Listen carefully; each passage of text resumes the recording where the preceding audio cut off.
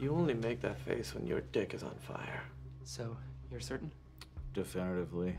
The 36 Hooli phones that blew up at Hooli Con and the 17 that blew up around the U.S. all had our code on them.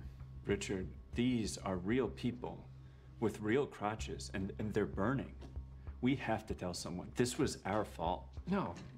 Keenan's demo was built to run on a $10,000 rig. Jack ported it to a phone in 4 days. They wrote sloppy code that's pinging the antenna constantly looking for the goggles. That had to have caused the phone's antenna to draw too much power. Which would overheat the subbar battery. And when we pinged our network on top of all that... Dick fire. Richard, what happened to being Honest Abe from now on?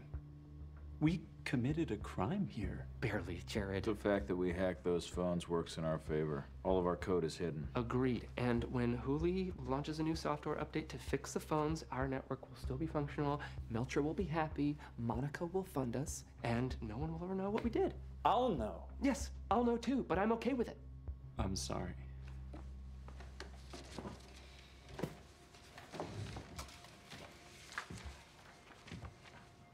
What the fuck is this? I write 3 letters every time I start a job. A personal action plan, a letter to my 40-year-old self, and a resignation letter.